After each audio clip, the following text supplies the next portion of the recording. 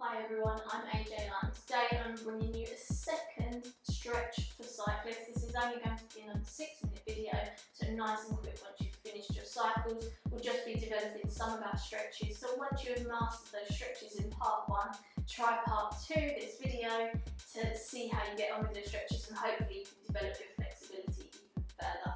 Enjoy.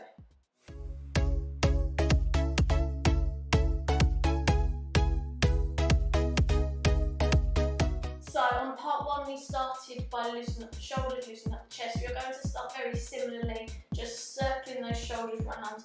They will be in quite a tight position from sitting on your bike, perhaps for a few hours at a time. Just tucking those elbows in, chin down, and then opening up, reversing our stretch. Really pull those shoulder blades back, hold it here for a few seconds. Elbows pulling back, chin up. And take it into a slight twist, side to side, hands still up on the shoulders.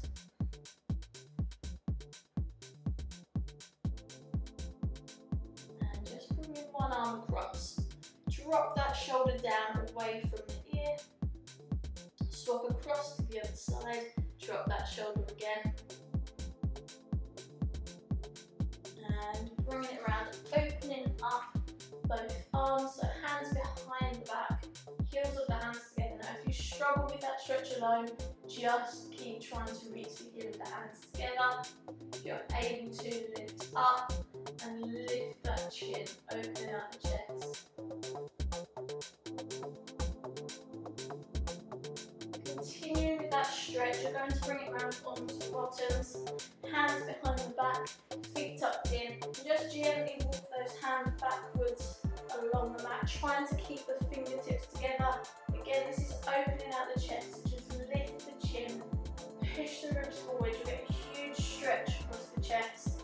Some of you, this may feel quite a deep stretch, so just move gently. And walk those hands back in.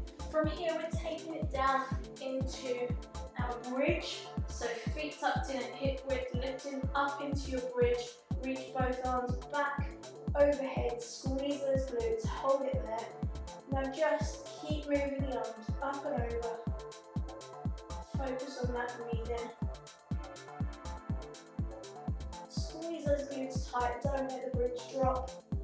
Taking it one more time and coming down from your bridge. Now this time we'll reach up and over, so you'll lift into the bridge, one arm comes off of the floor, we start to twist, reach up to the diagonal, tap onto the floor, bring the arm back down and drop away from that bridge nice and slowly. Squeeze those glutes, coming up across to the other side, reach, touch the floor, hand coming down, and just one more time on each side here.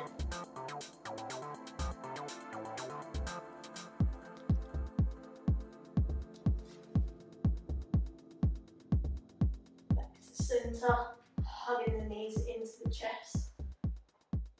Now a lot of cyclists say they have quite tight glutes and hamstrings, so just tuck in one leg across the other, reaching up, pulling that leg in. Use the elbow if you need to push gently out on that knee. Taking it across to the other side, lifting up, knee out, pushing down on that elbow. So we're going to bring it up. Now you'll need either a surface, a chair or a bench, something around hip height when you're kneeling. We're going to reach both arms out in front of us. Now start to walk those knees back and see if you're able to drop the head below the elbows. Pushing equally down on both sides, ribs down towards the floor, bottom sticking backwards, and slowly bring it back in. One more time, breathing out, reaching down, drop that head a little bit lower, but watch that you're not allowing the ribs to pop, they're staying engaged. The core is nice and tight to support the back. So you're working for a flat back, just dropping that head below the shoulder height. And bring it back up. If you find this stretch quite tight, you may want to take a chair with a taller back and you can stand up to do this stretch. One more variation we'll add is a prayer position. So you're going to pop both elbows onto that surface, walk the knees back and drop the head below, keeping the hands squeezing together. Keep breathing, core engaged, ribs are not allowed to pop out. Good, bringing it back up and hands onto your surface. And final stretch we're going for, just to really target those glutes. It's a little bit awkward to get into. You may want to stand up to take this stretch. This is going to be our glute stretch.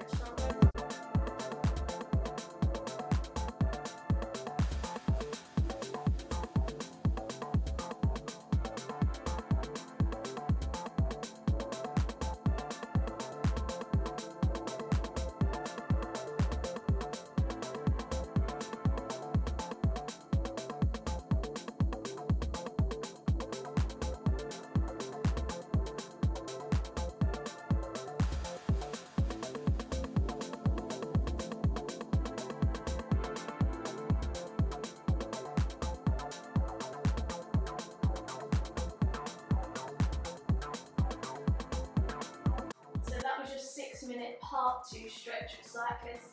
Please try to implement as many stretches as you can throughout your daily life. It will really help to prevent injuries in the long term, which means obviously you can keep moving for longer. Take care and I'll see you next time. Well done.